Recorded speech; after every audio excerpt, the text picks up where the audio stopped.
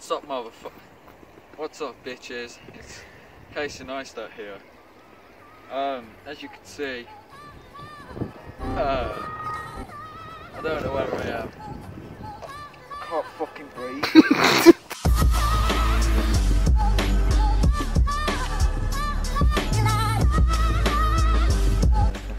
What have you been doing in your life then? Oh, just been making some shit content. Where are you making your home then, in the caves? I'm a fucking caveman. Yeah. I'm wearing this mask because people keep saying I look like a caveman and shit. And I get really self-conscious, I guess. The fucking pubing mouth, I think. Fuck it all! My nan's got better trainers than you. Taking the piss, man. You know that little black kid that eats chicken? Oh yeah. Right, you have to zoom in. Crep check, bitch. You zoom in instantly. Crep check, no Karachis. All black.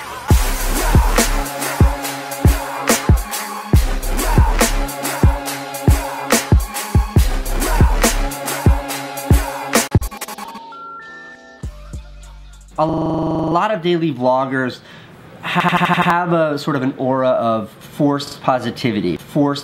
Casey Owen Neistat, I think your content is pretty good. I'm just kidding, it's fucking awful. I mean, if you brush away the false positivity, and then you look at the daily vlogs knowing that it's a facade of happiness and bullshit, then, you know, it's pretty good. I mean, it's watchable at that stage, but to the average viewer, people are gonna be like, oh, this guy must be happy all the time. No, he's not. It's just a facade of fucking happiness. Try and find a vlog where Casey Neistat doesn't smile. What the fuck? It's impossible. You're more likely to fucking win the lottery than find Casey Neistat not smiling in any one of his vlogs. It's fucking impossible. Right, listen here, Fred Flintstone. We've had enough of your pandering bullshit. You know you could just, like, be natural and show some other emotions apart from happiness, you fake piece of shit. And he's always going around saying, oh, I'm so fucking happy. I mean, you would hope so with the lifestyle he has. I mean, his job is literally just vlogging what he does in his day. That's his fucking job. I mean, that is a pretty good job. But it's quite evident that he puts on a thick fucking greasy layer of bullshit on his face and then just films it for about 10 minutes and uploads it on YouTube. A lot of people, you know, they bust a nut because they see Casey Neistat fly a drone over New York City and then he puts music over it. Whoa, that's fucking crazy, that is.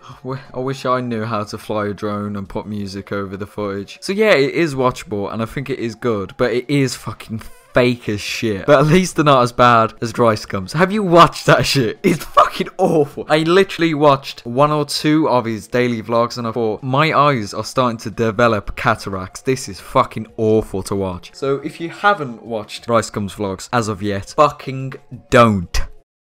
Before I started vlogging, I had a YouTube channel for 5 years. And in those 5 years, I had a whole bunch of huge viral hits. Movies that got like 15, 16 million views. Having an ego isn't bad, but when your ego is the same size as your nose, that's a problem. I mean, look at how fucking massive that cunt is. But ignoring the abnormal size of his nose, we could just have a look at his big fucking ego. I mean, Casey, mate, I know that we're not all immune to haters, but I think your ego plays a big part in the reason why you get so fucking pissed off at any negative comment you receive. I mean, in your video, haters are losers video, you got a bit defensive over negative comments. I mean, rightly so, a lot of people do get defensive over negative comments. People aren't always going to be nice to you, you fucking moronic piece of shit. But the funny thing is, you got offended over something that isn't worth getting offended over. You thought, this guy is taking a piss out of me. It warrants a whole 10-minute video. Wait, what did he say? What did he say again? But I often get comments on my vlogs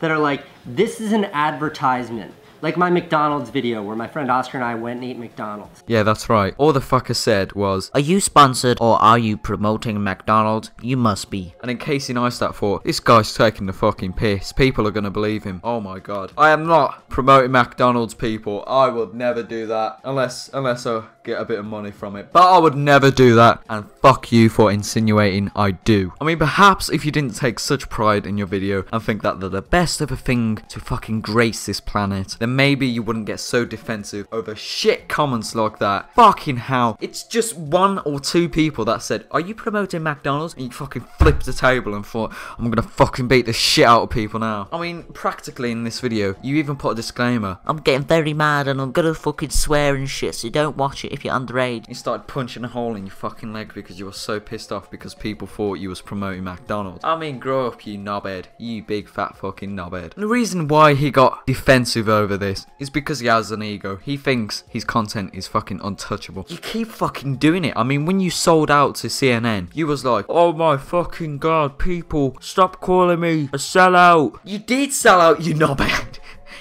There's no other word for that. You did sell yourself and your company to CNN. You sold out. What else are we supposed to say?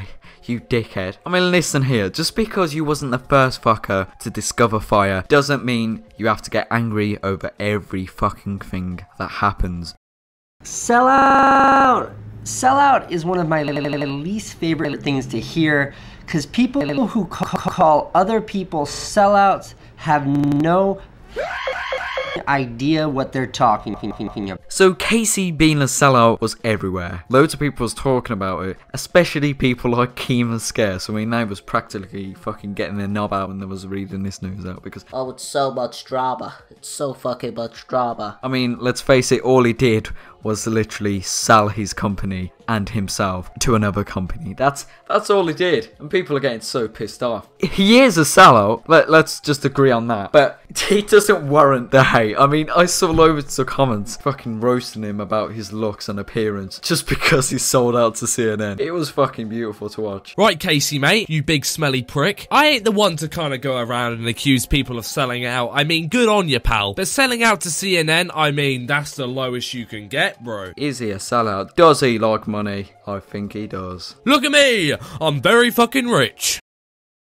That is the nature of a healthy democracy. But this is not that. This is about a megalomaniac who's driven by nothing but ego. But a man who cares exactly zero. Finally, for the final act of Casey Neistat's autopsy, I would like to mention that he is a manipulating piece of shit. I mean, if you dissect past the facade of false emotions and his love for fucking money, then it's quite evident that he loves to manipulate his viewers at times. I mean, I would imagine most of us remember that video where it's like, I'm voting for Hillary. Well, I don't give a fuck if you guys don't agree. I don't even care if I'm gonna lose a shitload of subscribers. I'm voting for Hillary. Why the fuck did he make that video? No one asked for it. No one wanted it, and most importantly, we just don't give a fuck, Casey. We just don't give a fuck. But the reason he made this video is because he wanted his viewers to reach out and tell their viewers about who they're voting. He even says it in the fucking video. I mean, why would you do that? So the reason he did this is because he wanted people to make videos similar to his. Because he even said it in the video, he wanted people to come out and express their political views. Of course, this is fucking devastating. If a company did this and said that they're voting for a candidate, then a lot of people would fucking get pitchforks and start stabbing the manager or some shit like that. But he did it because he wanted to manipulate people. He wanted people to come out and say, I'm voting for Hillary as well, so you might as well. Because he is influential. He's got a lot of fans, and he probably has a shitload of viewers that were like, no, I don't know who to vote for the fucking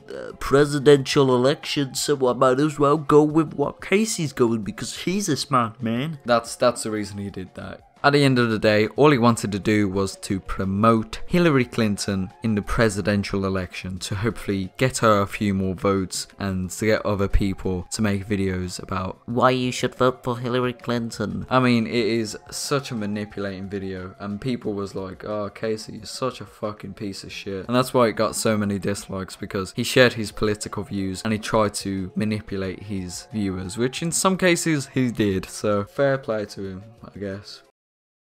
Hey, welcome to the end of the video. Hopefully you've enjoyed it. I know if you've watched my previous autopsy video on Leafy, this differs quite significantly. Very quickly, I've also got a snapshot, so go add that up on screen. Of course, no hate to Casey. Fuck you though, I don't like you.